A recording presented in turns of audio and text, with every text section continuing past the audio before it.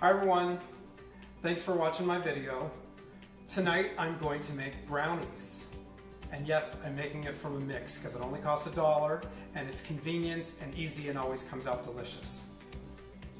Now normally, and for the past 20 years as an adult, whenever I would bake or prep foods like a cake batter or brownie mix, I would use this big glass bowl and a spoon to mix it up and to dish it out from the bowl into my baking dish. Now this is breakable, and if you've got wet batter on here, I'd have to scrape all the sides of the bowl to get whatever was in the bowl out into whatever I was baking or cooking in. I don't use that anymore now that I'm a Tupperware rep. I use these tools, so I'll tell you about them. First of all, I have my heat-resistant silicone spatula. So this head of the spatula is rated up to 400 degrees Fahrenheit, so you can use it while you're cooking on the stove or mixing something that's in a baking dish because it won't easily melt. It's also great for getting things out of a jar or a can that are stuck to the sides, like at the end of a jar of salsa or mayonnaise, or getting stuff like condensed soup out of a can. You can use this spatula for that. The other cool thing about this spatula is it's very sturdy. It's a very, very strong, stable handle. And it's very easy to clean in so much as you can pull off the silicone part and clean both pieces and dry them individually before you reassemble it. You can also use the handle part as an icing knife when you're icing a cake or cupcakes or something like that. So awesome piece, it's only $19, and I can't believe I went half of my lifetime without one of these in my kitchen, but now I have it and I'm very grateful for it. The other tool I'm going to show you today is called Thatsa bowl. This is Thatsa bowl. It comes in several different sizes, a medium, a large, and a mega. It has a watertight, airtight seal. Take the seal off to show you the bowl.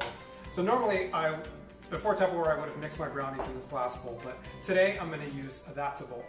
And there's several reasons why this Thatsa bowl is great. First of all, it's got this little loop for your thumb or as a handle, so when you are mixing and you have your bowl on the counter, you can hold it in place so that it's not swirling around like a merry-go-round when you're trying to mix up your batter or your dinner.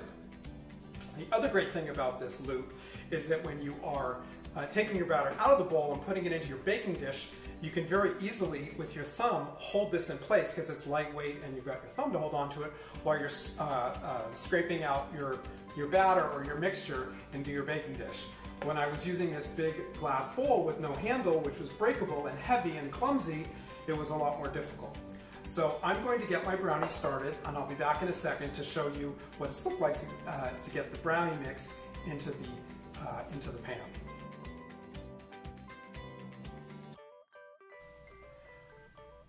Okay, so I've prepared my brownie mix exactly according to the instructions. I've got my eggs, vegetable oil, water, and the brownie mix all mixed up in the Thatsa bowl. And I love walnuts in my brownies, so I'm going to add some chopped walnuts. You get from the store already chopped up. How easy is that? So I'm putting in the rest, which is about a ¼ cup.